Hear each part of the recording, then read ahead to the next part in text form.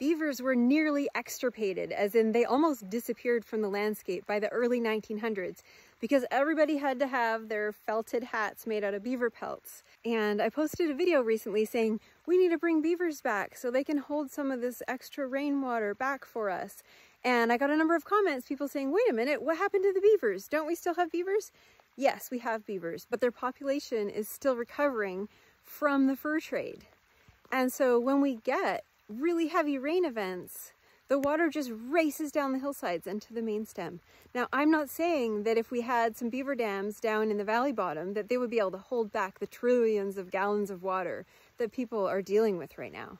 What I am saying is that in the upper watersheds, if we had thousands of robust beaver dams like we used to have, they would be able to hold water back during these big rain events. These are beaver dams that were slowing and spreading water out during the big flow event last Friday, holding water back. If we had more of these, and there would be less water racing down to the valley bottom where we're really seeing the destruction. And so they could make a big difference by changing the timing and delivery of water based on that structure that they would build in the upper parts of our watersheds.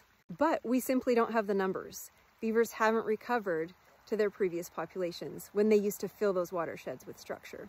So that's what we're working on, bringing them back.